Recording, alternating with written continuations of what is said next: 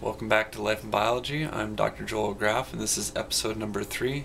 Today we're going to be talking about Frederick Griffith's famous experiment. So in the Gregor Mendel discussion, we talked about heredity, and that is passing traits from one generation to the next, which is called vertical transmission. But then today we're going to be talking about horizontal transmission, that is passage of traits from one thing to another. And in this particular experiment, we're going to be talking about bacteria. So Fred Griffith, he lived 1879 to 1941. He is a bacteriologist, and he studied the streptococcal pneumonia bacteria. The reason that this bacteria was of interest was that Europe was just recovering from the Spanish flu of 1918, and a big problem with Spanish flu is secondary infections, and so people would get pneumonia, and often from this bacteria. Now, what Fred Griffith wanted to know is he wanted to be able to compare virulent and non-virulent strains, and with Gregor Mendel, he published his data right away, but then it was not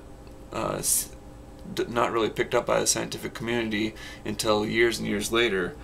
In this case, Fred Griffith published his data right away, or he did his experiment, and then quite a while later, it wasn't until a few other groups had come up with the same data that he ended up publishing his, so he could get some credit for his work.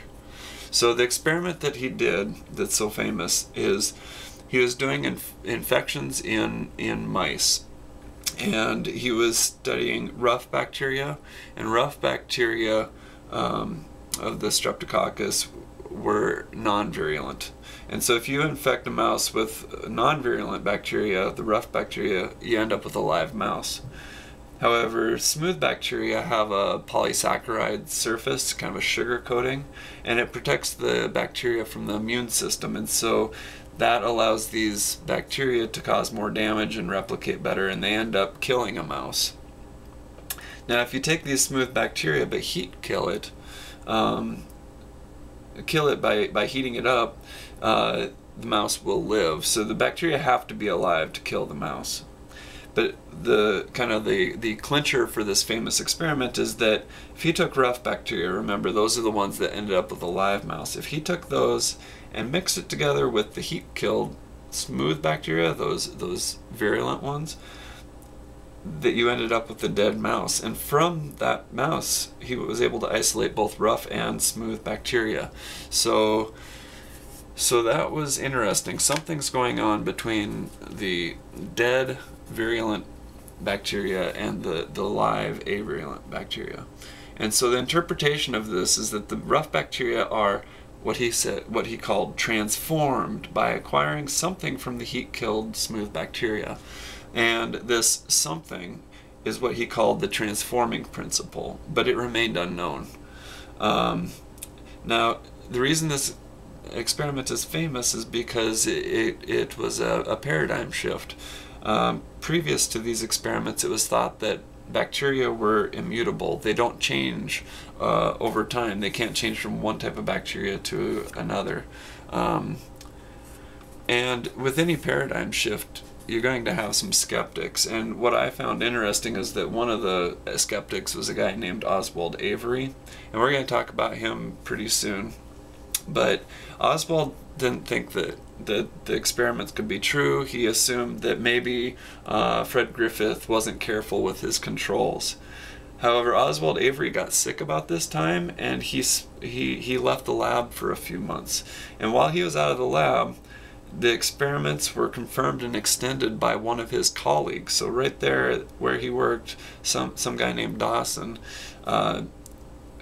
confirmed Fred Griffith's experiments. Things he confirmed was if you heat the bacteria up more than 80 degrees, you don't get transformation. And he also showed that if you his extensions were that if you freeze thaw the killed virulent bacteria, then the avirium bacteria didn't become virulent. And then, just to finish off this story, I had mentioned that Fred Griffith died in 1941, and I found this worth noting. He was killed a long time with his longtime co-worker, a guy named Sky, and they were in his apartment in London during World War II when a bomb hit their flat or apartment during an air raid. So I thought that was kind of an interesting twist or interesting side note for the Fred Griffith story. But we'll be following up the Fred Griffith story with more discussion about Avery along with McLeod and McCarty. So stay tuned. Thanks.